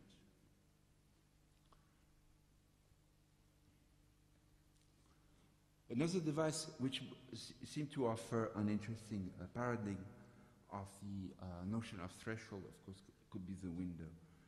To say it very briefly, I've always noticed that there were two kinds of representation in architectural treatises.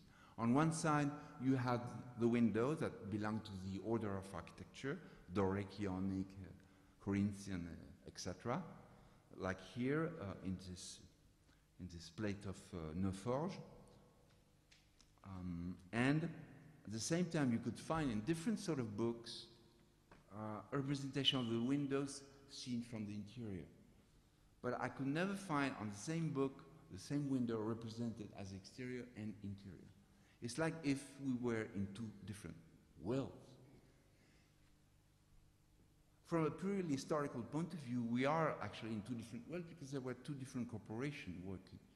The builders were doing the actual windows on the exterior, and a whole set of carpenters, cabinet makers, upholsterers, ceiling painters, mirror installers, curtain makers, etc., were working on the interior.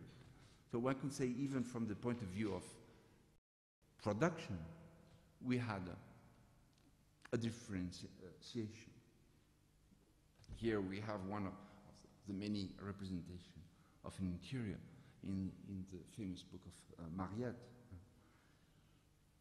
So there seemed to be a separation between the representation of the interior and the exterior of the window.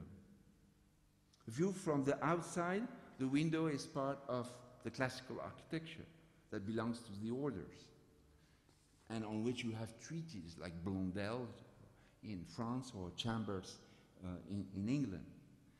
And then you have like carpet makers, upholsterers. I'm going to do your drawings. I'm going to do, I'm going to do your curtains. I'm going to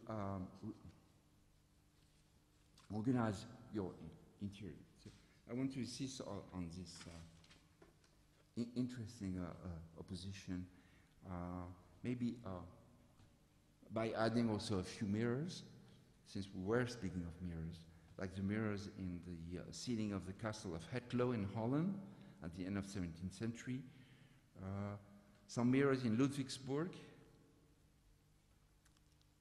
in the beginning of 18th century, or a Spiegel cabinet at the Favorite in Württemberg, still from the 18th century, or fragments of mirrors here, one of my preferred, in the Eremitage in Bayreuth in 1750, more or less. As if the notion of fragment had entered, and one was able already at that day to represent the fragmented, the fragment itself as a concept and as an image at the same time.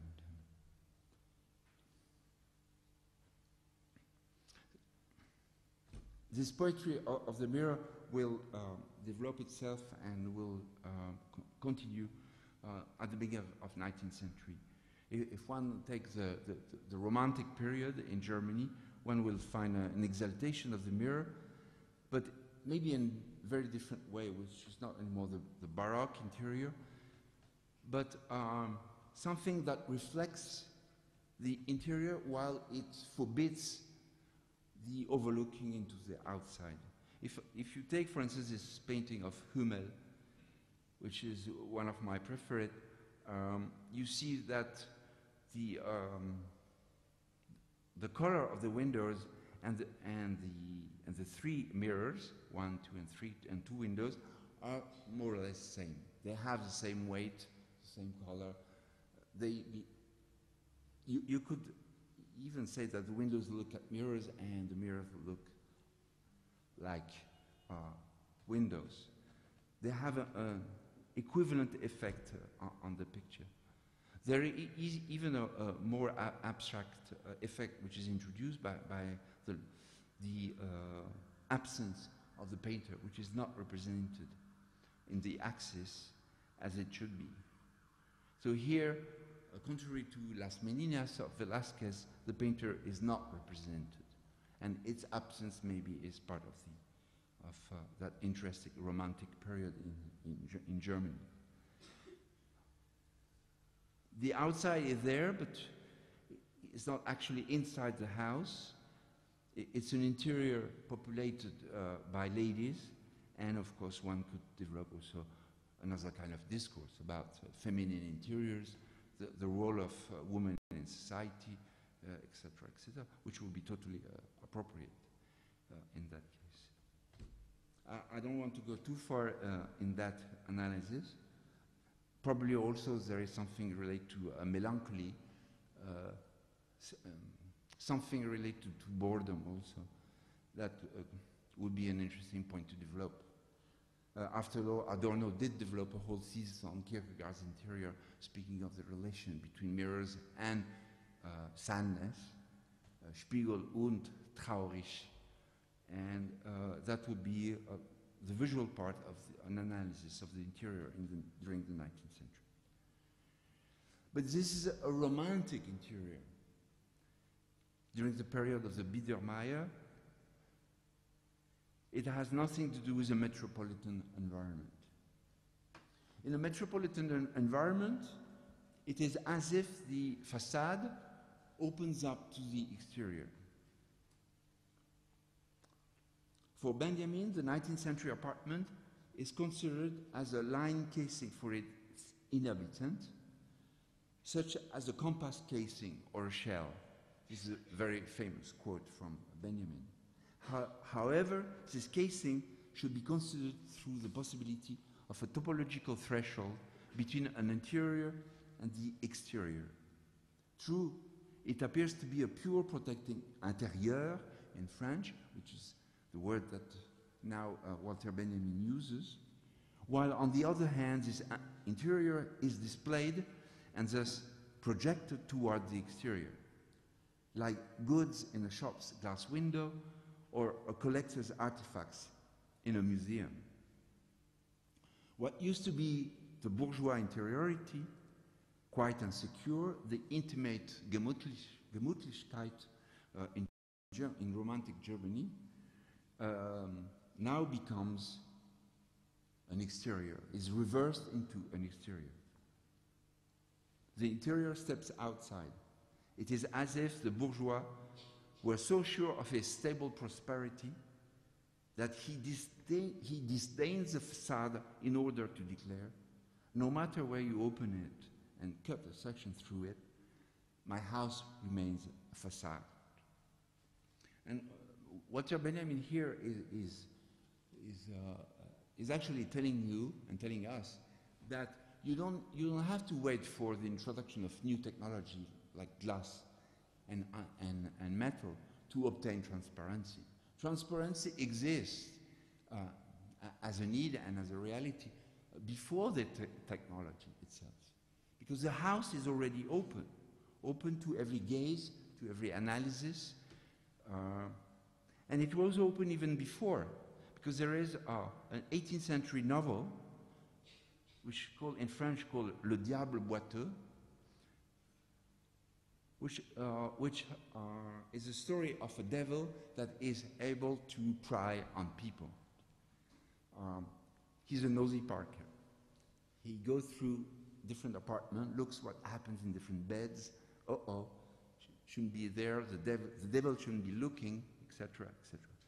Actually, the French novel, Le Sage, is a copy of a Spanish novel of the 17th century by a guy named, Guevara, yes. Strange name, but never mind. Vélez de Guevara. And what happened in the 17th century novel is completely different. The 17th century novel in Spain is a slight polemic against the power of the Inquisition in space. So it is an anti-religious pamphlet against the power of the church to look into the house of people. So it has a meaning in the 17th century, Spanish 17th century that it doesn't have in the 18th century French context. In France, it becomes a petit cochon. It becomes a little perverse novel that, I'm going to look in the beds of those lovers. So there is a change of meaning. The novel then, the idea of the novel doesn't disappear because a lot of magazines in the 19th century that keep the myth of the devil in Paris. For instance, Le Diable à Paris, Paris, Les Parisiens, Paris, published in Paris, 1835. And you have a devil. You see here his horns. He's looking at the map of Paris while stepping on the Seine, and he is carrying, a magic lantern, which was the great device of the period. The catoptric box was a device of the 17th century. The magic lantern was a great toy and device of the 18th and 19th century. It is a device that permits to look into reality, that permits to create dreams and dreamy visions, associating reality and dream. But let us come back to this idea of the facade as an interior. The facade now is exposed in many sections during the 19th. Here you see one of this one on the left is from 1845, another one from 84, two others from 83, etc. It is not a building with glass, but it is a building which opens itself completely to the gaze of everybody. So the very notion of transparency has taken over. Now the bourgeoisie is proud of itself. Even a very ugly insect, when he looks at himself in a mirror, finds himself beautiful, like in Granville's caricature. The boulevards now are built. Here we have Haussmannian Boulevard in Paris, actually Boulevard de l'Opéra, near the Opera of Paris. And the post-impressionist painter, or impressionist painter, Caillebotte, would represent those interiors that slightly open onto those boulevards. So slightly opens this, illustrates this opening onto the public life. My facade, my interior is a facade, and it is a facade on a boulevard. The romantic mood, I would say, is not there anymore. So we are again in nomadic spaces.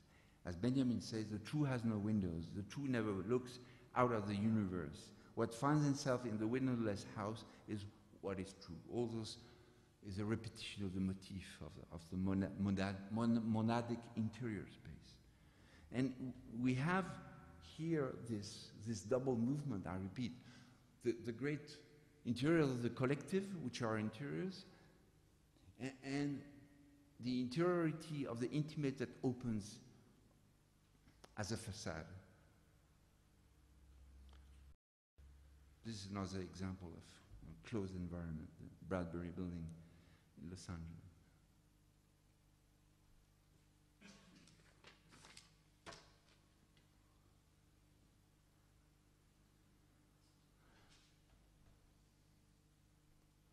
Another question I ask in my research is how do you take into account the body? I've written many articles on that and just want briefly to expose a few ideas. A lot have been written on the body, and especially on the inscription of what society imposes on the body. I mean, Michel Foucault was nearly obsessive about that, and all the Foucauldians up to nowadays are always writing about the inscription. And I want to not overcome the idea, but I want to go further. I wanted to see if there was something else than just inscription on the skin. And we all know the quotes of Adolf Loos about the tattooing, so tattooing being a decoration, etc. I just wanted to understand if there were more into that. Because after all, if you refrain yourself or you limit yourself to a theory of inscription, you are going to remain always with your theory of traces. And as soon as you are into traces, you are into archetypes, you are types and archetypes, you are into memory, an eraser of memory, of course, and you are into habits, because habits can inscribe themselves in places, as we well know. I wanted to ask the urgent question of the body. What happened with the body? Is it only a question of inscription? Maybe the word script was disturbing me in the idea of inscription. So, what is a body? Is this body inhabited? I was asking myself. How do body and brain, this is what science today is doing, how body and brain interact with the world, etc., and so on. And maybe a few ways to approach the idea was on one side orthopedics, and the other side a theory of prosthetics. And I've been writing a few articles on that. I've always been fascinated by this British piece of furniture. Was built, am I wrong, 2 years before Waterloo or 1 year before Waterloo? 2, thanks. Oops. As if the British were preparing Waterloo. Like the return of the great victorious army. You know, the Lord is going to be able to sit. He was wounded at this battle, but then we're going to use a crank and help him sit on this sofa for invalids. And by extension, I want to not so much find inscription, but the real connection, the deep connection between a body and the environment. And the question is, how does it work? Is it purely mechanical? Is it about an impaired body, an impaired person, a non-hearing person, or a non-walking person? Just by parenthesis, coxalgie was a disease that was created in France because they were wrapping the babies too tight for many years. So the babies were, crippled by this fashion. The first to protest against this fashion were the British. So. Bed for sick, medical chairs. I like very much, of course, this shower with pedal, which shows that multitasking was already something that was happening in the 19th century. And useful, because while you pedal, you do exercise, but you also actioning and having the water coming up and showering you and refreshing you. Now, I won't do any more commentaries or interpretation. God forbid. Or I like this device by Mr. de Meyer in Paris that would demagnetize a person. Of course, and other hydrotherapeutic devices forced shower, etc. The most famous of which was, of course, Moritz Schreber, who published his Calipedie in Leipzig in 1874. That Moritz Schreber was the father of a famous Freud case, of course, is important for some of us. And we like very much this example. I'm in love not so much with the Freud case, but with the father's case, who invented also the workers' garden in Germany, who are called still today Schrebergarten. He's the same guy. So he invented the gardens for workers, the system for straightening the skeleton, like this one. Invented figures like die Brücke. Die Brücke is good for your health, die Brücke.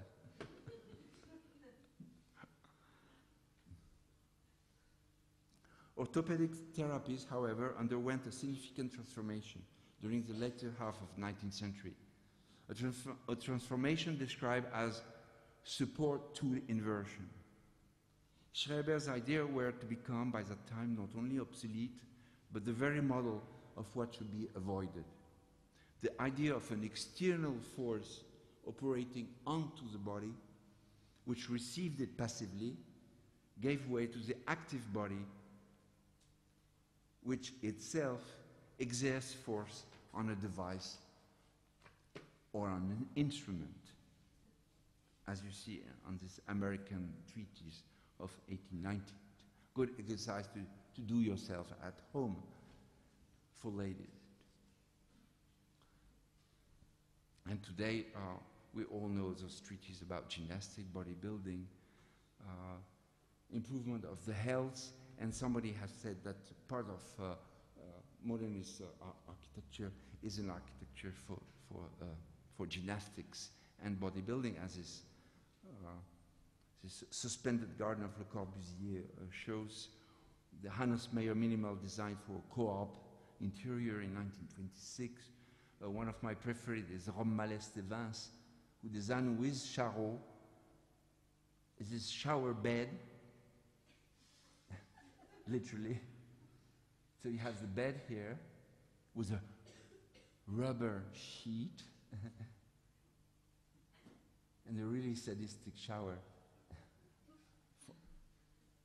for the cure.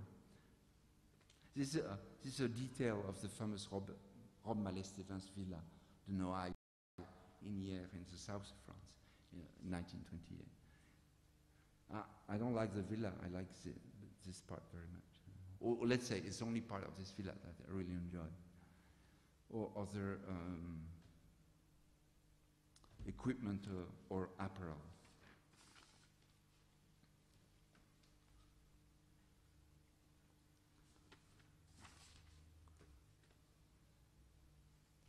Doors and windows or any other thresholds might be thought as markers of boundaries, as well as devices that permit the bridging of space towards the exterior. Separation and communication are connected aspects. It is the former that creates the condition of the latter. And this introduces us, and probably this image introduces us well to maybe the contemporary notion of interface that was developed, that appears in my title, and that was developed, of course, by cybernetics in the 50s. Now, I don't want to do a crash course on cybernetics, so you won't get a crash course on cybernetics. But of course, we are in a world where our body interacts with machines, and the notion of interface is important.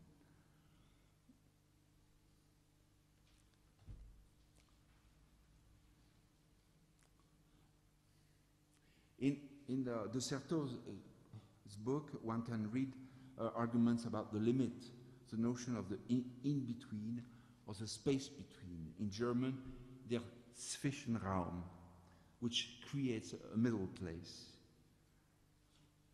But I'm also interested by also simple surfaces. Surfaces where it is hard to live, but where you actually have to live.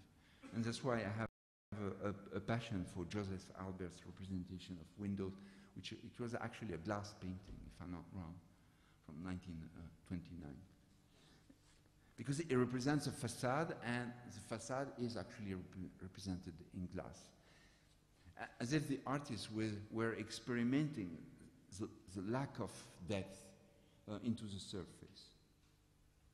So the space between can become very thin in our contemporary experience. And some people, some humanistic people would say that it is really bad, but is it so bad? It's a question I'm asking, of course. I don't have a ready answer. Of course, any limit is a crossing, and a crossing is a passage. Any limit is like a river, but a river also permits a bridge. You don't have a river without a bridge. So river asks for a bridge, meaning going through. River and bridge are in a kind of folded relation. Unfolding their duplicity, walls and fences, doors and windows today, the various screens that organize the face and the interface of our mediating with the world, can lead to inversions and displacement. The door that closes is precisely that which may be open, as a river is what makes a crossing possible. Walls, fences, rivers do not create a nowhere but a somewhere. That is, places that mediate. But the mediation doesn't exclude the media. Borders, frontiers, thresholds are not abstract lines drawn on a map, as we start to say today at the beginning of this lecture. Any limit or border has a mediating role, permitting communication and allowing for passage. The limit articulates between things and beings, between the known and the unknown, the sedentary and the nomadic, the outside and the inside. And those are a reference to the contemporary world, different kind of interface, of course, TV, cinema, the first media room invented by the media group at MIT between 76 and 78. Negroponte's group, and a Cronenberg commentary on literal interface. And a recent experiment. This is a remote home, which is a bilocational apartment between the Science Museum in London and someplace in Berlin. As Samuel Beckett wrote, there is an outside and an inside, and myself in the middle. This is perhaps what I am, the thing that divides the world in two. On one side the outside, on the other side the inside. It can be thin like a blade. I'm neither on one side nor on the other. I'm in the middle. I am the wall. I have two faces, surfaces, and no depth. One can inhabit the inwardness, or one may nurture its own interiority, but only if it is understood as a surface, an exteriority that always comes between worlds and things. The interior could... there is time for just a conclusion? Yeah? No? The interior could be defined as a projection of the body in a state of ecstasis toward an exterior, crossing inside out through the surface which delimits our surrounding, such as pores, scars, and stitches, cells and somatic membranes, splices and cuts, convertible furniture, gymnastic implements, niche and nooks, cove and alcove, ramps and elevators, chutes and air shafts, air conditioners, devices and mobile homes, electromechanical and electronic apparatuses, thresholds and frames, doors and windows, skin as envelope or ring, epidermic layers of epithelial prophylactics, mesh of technofabrics and arrays of armored garments, bandage and bondage, orthopedic apparel, capsule hotels, spacesuits, grids, maze of wires, wireless devices, remote control, wearable computers, screen and interface,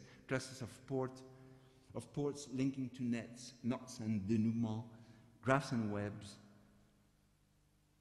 and that's it.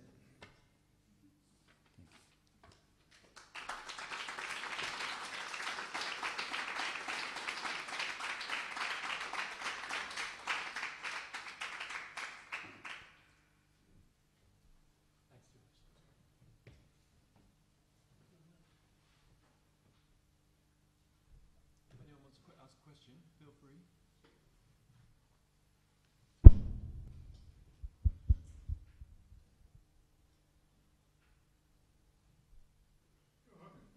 Ask you a question. Absolutely. So, when you're talking about the windows, inside and outside windows, of course,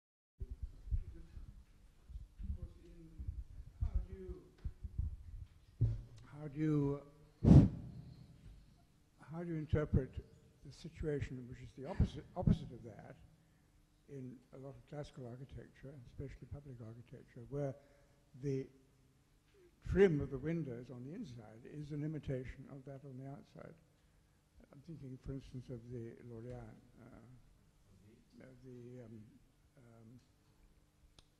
Laurentian Library, where the entrance hall is actually an interior facade. It's an external facade which closes the interior space, and it sort of reverses the convex and concave.